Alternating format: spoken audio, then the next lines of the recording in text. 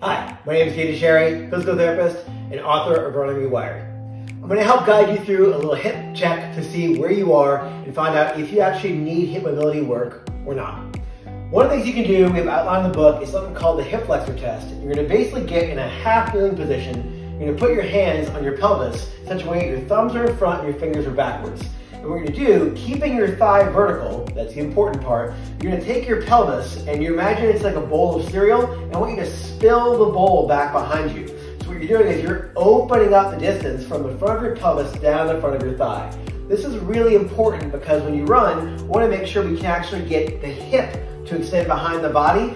And those of you who lack hip extension are going to see that your hip and your low back extend. This is not what we want. It can cause a major issue with low back pain, as well as preventing you from using your hips properly as you run. So, do this test, tuck back. If you feel a big stretch in through here, you're probably somebody who needs to spend some time stretching.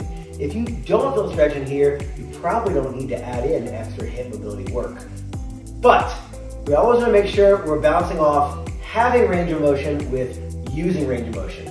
So step 2 is something called a pigeon hip extension. And what you're going to do is help your body use the motion at your hips more effectively.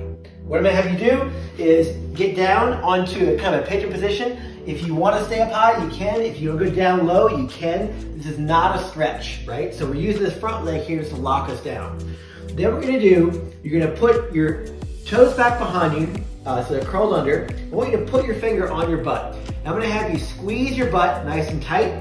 Then you're going to straighten out that back leg. Here's the key thing. Keep this glute engaged. As you lower the knee back down actively to the ground, then relax your butt. So again, that cue is butt on, hip extended, let that knee come back down on the floor, keeping the glute on, then relax the glute. Try and knock out 20 reps or so. This can be pretty challenging for those of you who have some control issues in your hip complex. It's a great way to help you learn to drive your hip back behind you as you're running without cheating your low back.